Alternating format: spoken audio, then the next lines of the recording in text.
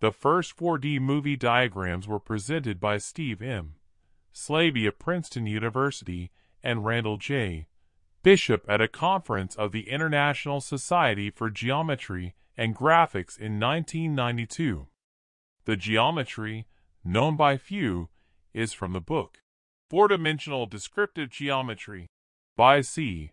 Ernesto S. Lindgren and Steve M. Slaby.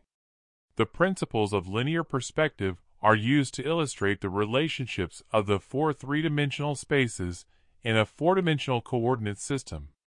During the first few seconds of the video, the images are in a three-dimensional space, then a four-dimensional space. This is the world's first 4D movie. Recently, Koji Miyazaki of Kyoto University named Ernesto Lindgren the modern Gaspard Monge in his new book, Encyclopedia of Four-Dimensional Graphics. I was able to tell Ernie this news days before he passed.